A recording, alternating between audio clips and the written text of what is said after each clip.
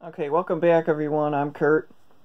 And today, since we're nearing Christmas time, I thought I'd show my Christmas movie collection. Now, I don't have very many Christmas movies, but hold on a second. I don't have very many Christmas movies, but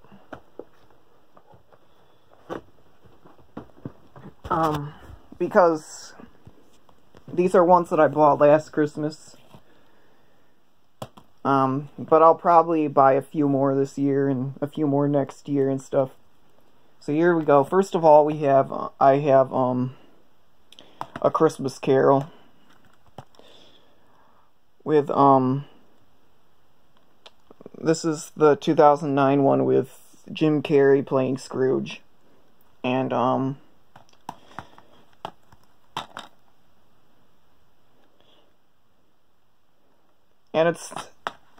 I do like this one. It's not my favorite version, but I do like this one. I especially like watching it with my family and stuff. It's a nice movie and everything. And then I have Rudolph the Red-Nosed Reindeer. Right here. Here's never mind. Rudolph the Red-Nosed Reindeer, which is one of my favorite Christmas specials.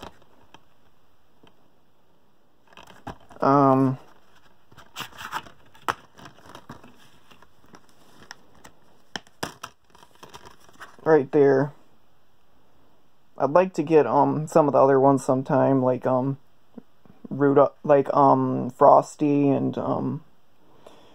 the sequels, like the Rudolph's Shiny New Year and the Frosty's Winter Wonderland and the Rudolph and Frosty's Christmas in July and stuff like that sometime. But I have Rudolph for now, because that's probably my favorite of the Rankin Bass stop motion Christmas specials. And it has this nice slip cover. I'm not really a big fan of slip covers, but it's nice. And then I have these two box sets, which have 4 movies each on them. So for a total of 8 movies. And this is like the cheapest way to get these movies. The first box set has Home Alone, the Christmas Carol from 1984, Jingle All the Way, and The Miracle on 34th Street, the 1994 remake.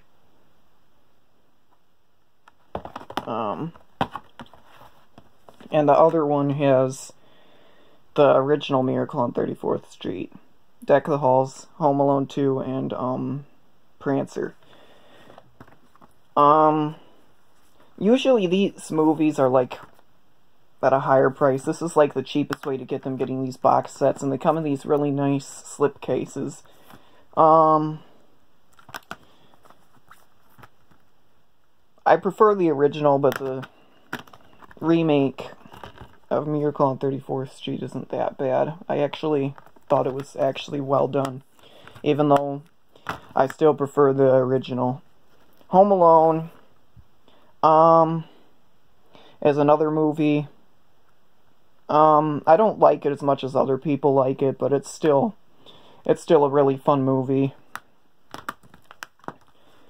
One of the main reasons I got this set was because it has my favorite version of A Christmas Carol.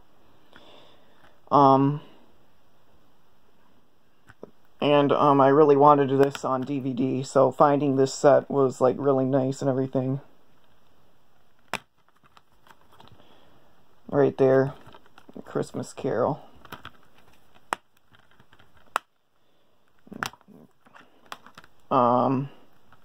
and Jingle All the Way, which is another movie that I think is pretty funny. What's really cool is this has both the widescreen and the full screen. Like, one side is full screen and the other is widescreen.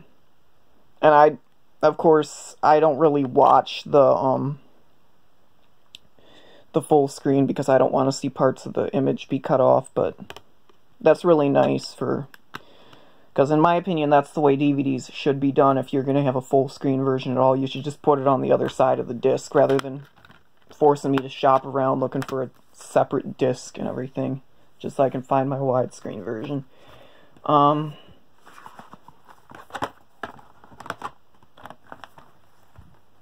there's a few... Miracle on 34th Street is perfect. Home Alone and, Home Alone 2,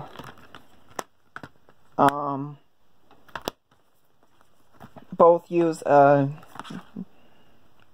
non-anamorphic widescreen transfer. Like, it's still in widescreen, so it's the full image, but it's non-anamorphic, which doesn't bother me too much, but it still would have been nice to have, like, a better transfer of that, but oh well.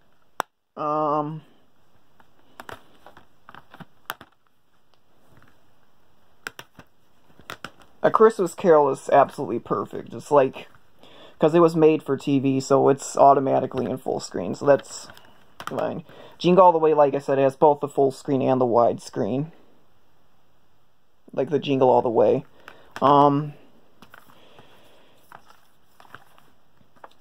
Prancer, this is a movie that I liked when I was younger, but watching it when I'm older doesn't really hold up. It's still good, but it doesn't hold up. I haven't seen Deck of the Halls. It's not really the one I bought the set for. Like, this is the one I was least interested in the set. Never heard of it. I don't know if it's good or not. I've heard mixed reviews on it.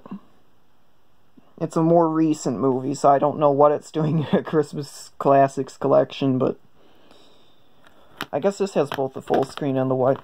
It does. Okay. That's cool. Both the full screen and the widescreen in one set.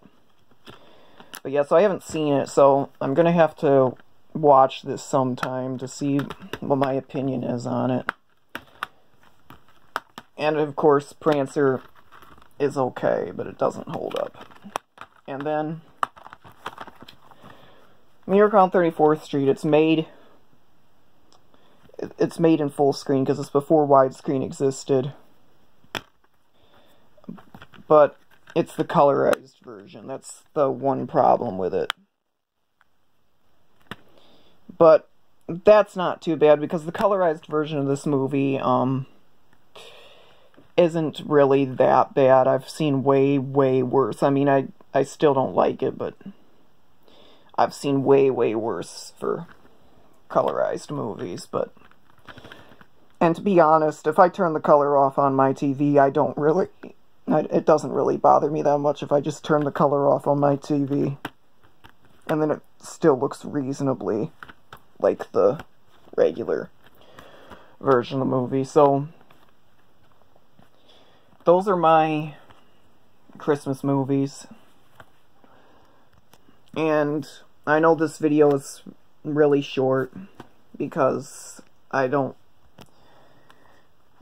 really know why I felt the need to show my collection, but I just thought it would be interesting, especially since these are some of my favorites here. But I'll see you in my next video, whenever that is. Bye.